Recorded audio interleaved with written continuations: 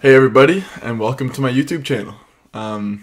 This is my first time ever really sitting in front of a camera like this and filming any sort of video like this. It's something I've wanted to try out for a long time. In fact, being a YouTuber and making YouTube videos is something I kind of saw as the dream for the past 10 years of my life almost. And I've just never given it a shot.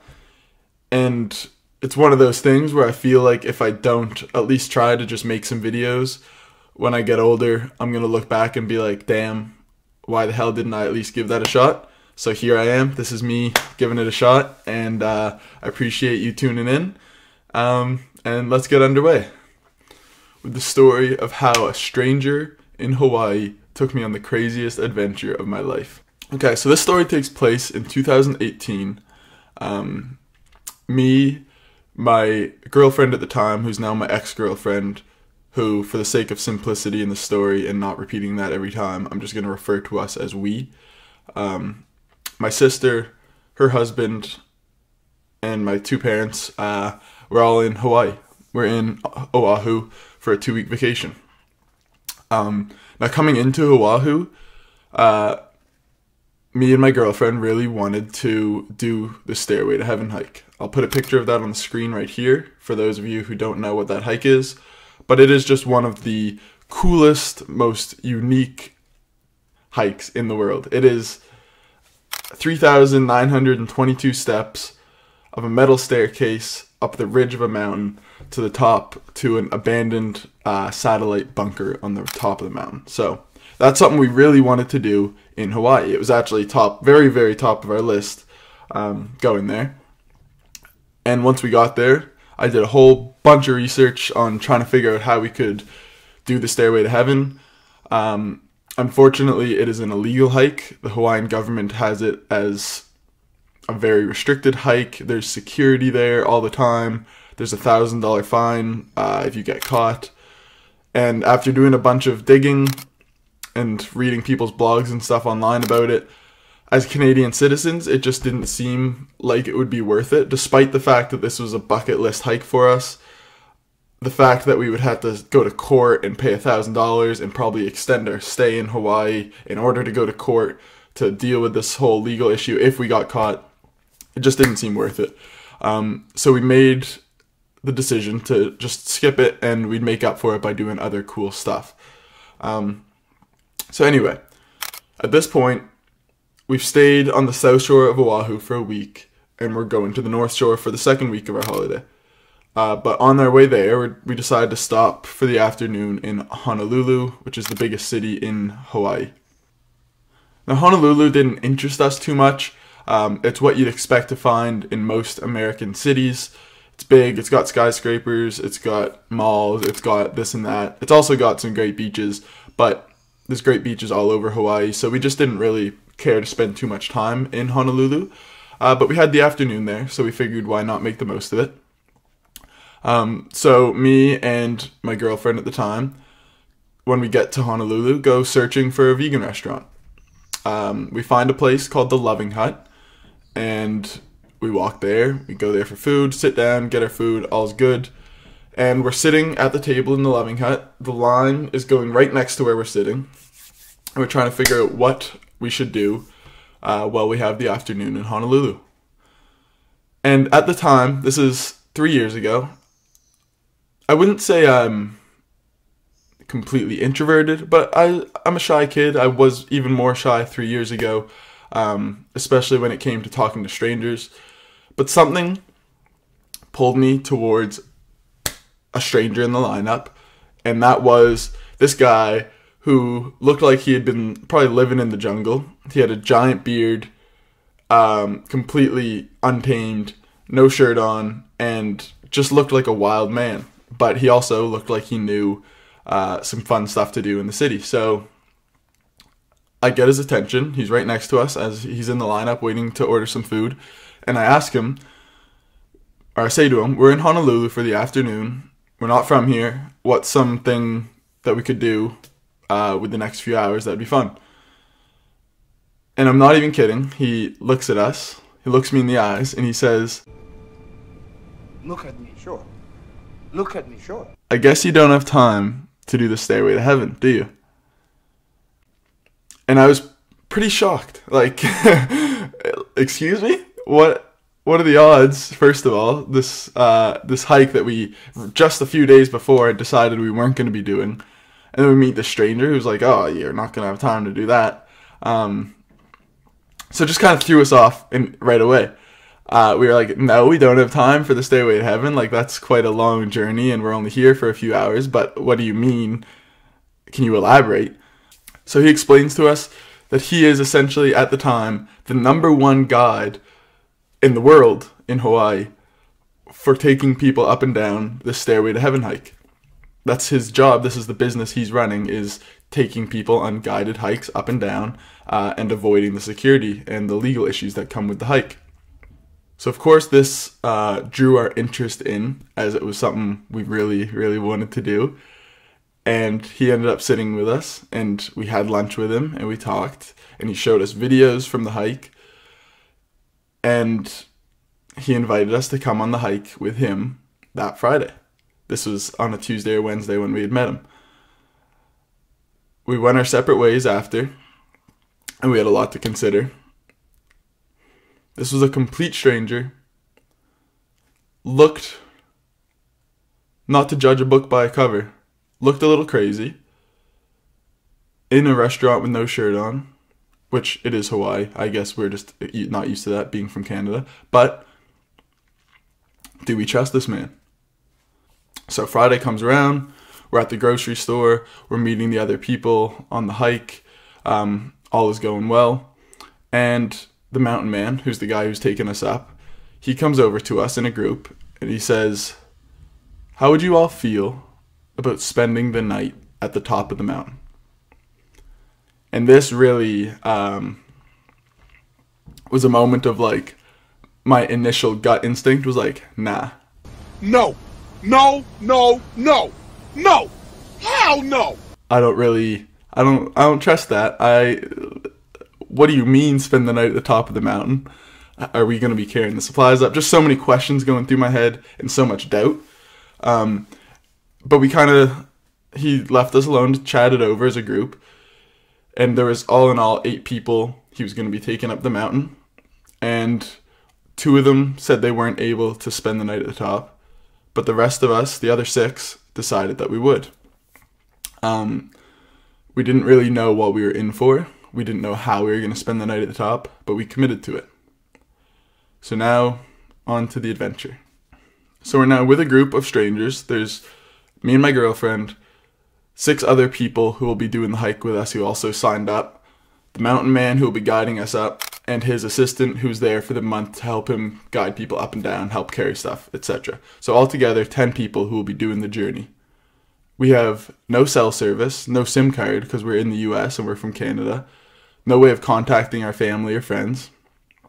We're with a group of strangers who we've all met for the first time that day. It's one of those moments where you think, what could go wrong? Foolproof, right? No, nothing could go wrong.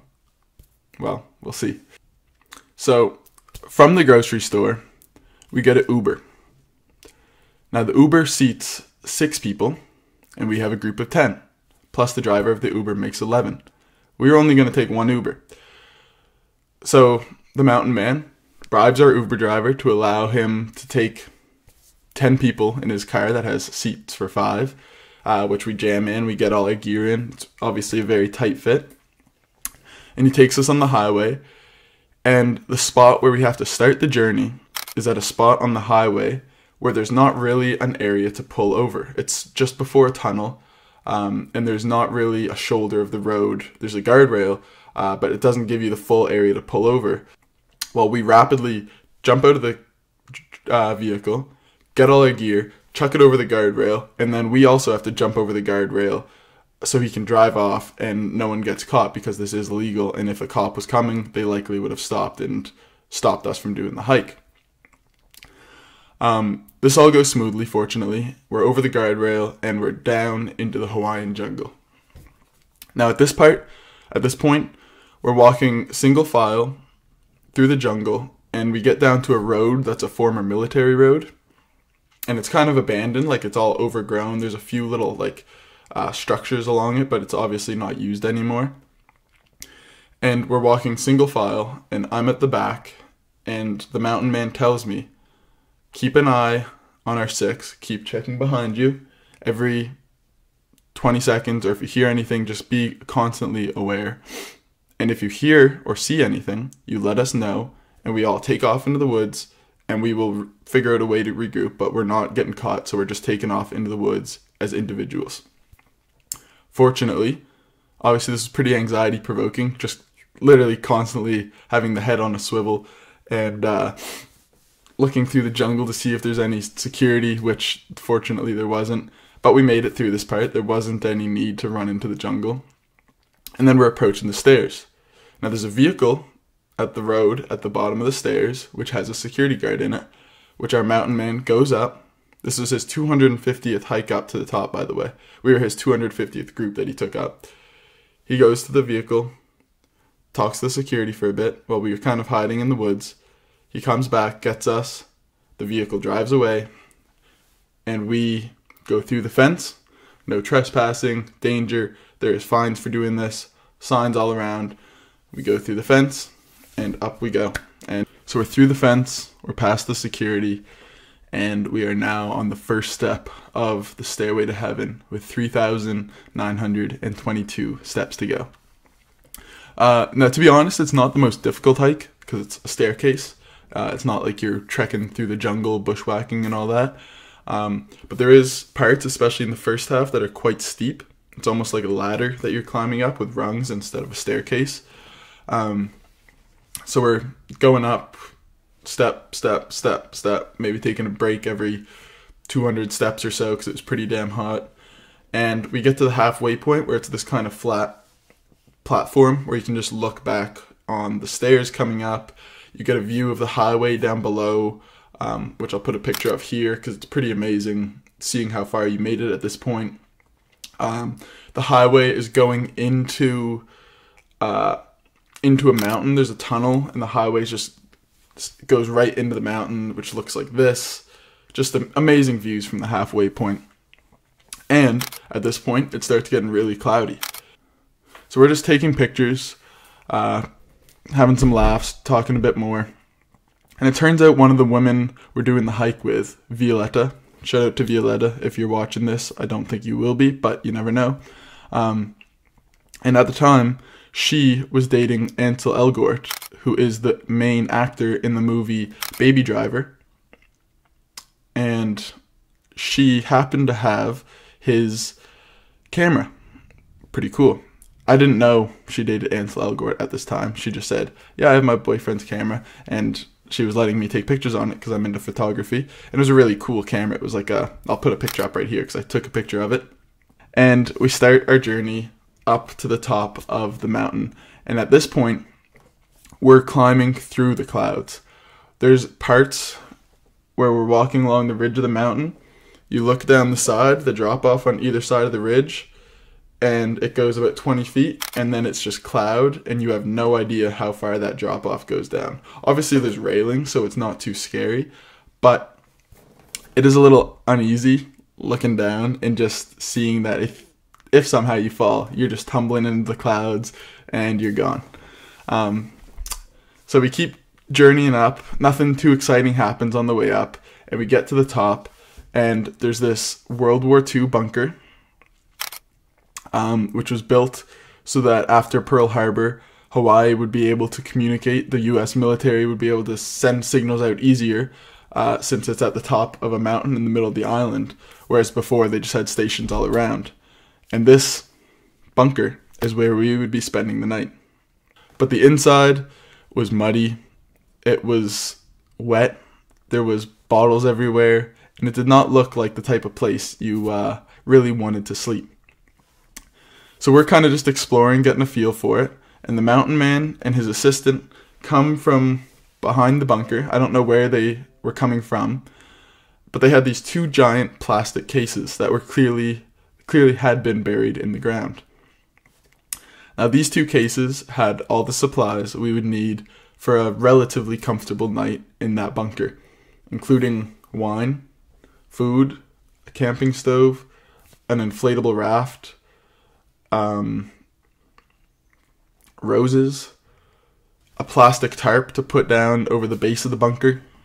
So then after he brought these out, we got to work. These are 2 cases, by the way, which he has buried up there so that when he brings groups up, he can make it comfortable for them and make it more of a full experience.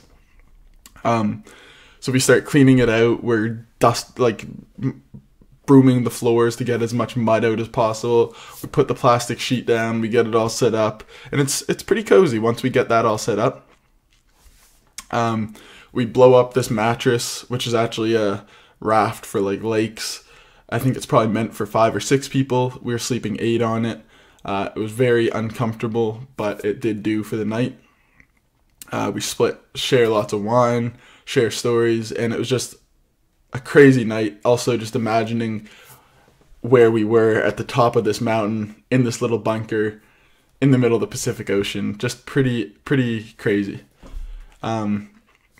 So then we go to bed, get our rest in, probably sleep like 4 hours. We wake up at 4:30 so we can see the sunrise. And the mountain man is making us French toast in the morning. We're all kind of sitting around, getting warm from the fire, from the camping stove. He's cooking up the French toast. And this pair of hikers walks in at 4:30 in the morning who would come up to see the sunrise from the top. And they thought they walked in on some Charles Manson cult-like activities. So it's 7 of us younger people sitting around this dude, still shirtless, still with this crazy beard, covered in mud, cooking up some French toast in this bunker at the top of this mountain. And it really, I mean, I understand where these people were coming from when they said they thought they walked in on a cult. They thought we might have been all like juiced up on acid, and the mountain man had given it to us so that he could brain control us and come live on this bunker on the top of this mountain. Fortunately, they stuck around long enough for us to explain that we actually voluntarily signed up for this. We paid money for this experience, and not to call the authorities or anything. Don't be weirded out. We trust him. He's our guide. He is our Sherpa, and all is well.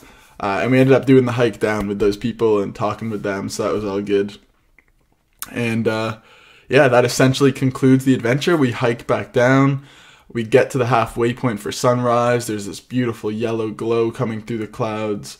We go to the bottom. The rest of that day, we kind of trek through the woods because we took a different way of getting out of the hike than the way we came in. We went swimming in a waterfall, and it was just an experience I will never forget, people I will never forget, and I'm so happy that the stars aligned for me to be able to experience that, because it truly was special, and it truly did seem like it was meant to happen. Now, before I wrap up, there's 2 things I want to briefly touch on, and that is getting outside of your comfort zone and synchronicities. So in my opinion, this experience, as well as many others that I've experienced in life, the best things, the things you'll remember the most, the things that will change you positively the most, the things that you will make the strongest connections with people through, are all things that come through getting outside of your comfort zone. There's something about breaking your normal routine, breaking the neural pathways you have set in your brain that associate certain things with fear, and getting out and doing those things, embracing the discomfort, coming out on the other side, and you reap so much from that embracing of discomfort and going through stuff that if you had the choice, you wouldn't want to go through, but because you know you're going to come out on the other side, you choose to go through. Those experiences are what I live for, and if you haven't done something like that in a while and you're watching this, I encourage you to do something small or large that you've wanted to do, but you haven't because it's uncomfortable, you feel anxiety towards it, you feel fear towards it, it's going to be painful. Anything like that, do it. Just do it. See how you feel after, and you never know what might come from it. And the second part is the synchronicity of how this event happened, where it's something I wanted to do, so bad, like literally top of the bucket list. Do the research, do the preparation, just to find out it's not going to be doable, back to square one. And then the universe sends down the mountain man to meet us at that restaurant and reach out with his hands, give us the option. Do you still want to do this thing at the top of your bucket list? It's now your choice, yes or no. And thank God that happened, because it was just the most powerful experience and met some of the most amazing people. And now I get to share it with all you guys. But yeah, just keep an eye out for the synchronicities and things that are pulling you towards them, or the things that you feel are being pushed towards you in life, because sometimes those are the things you need to latch on to take you to who you truly are, or to take you to where you truly need to be. Thank you so much for watching. I know it's a little long, the story, but it's fun. It was an adventure. I hope you enjoyed. If you did, please drop a like on the video. Helps out with getting this video shared. If you have suggestions for stuff you want to see from me in the future, please comment it down below. I'll be making more story videos like this about cool things I've done in my life. Probably be making some adventure videos too. I don't really know exactly where I'm going to be going with this, but I'm going to try and make a video every week for the next foreseeable bit of the future. But yeah, let me know what you think. Thanks for tuning in. Cheers. See you in the next one.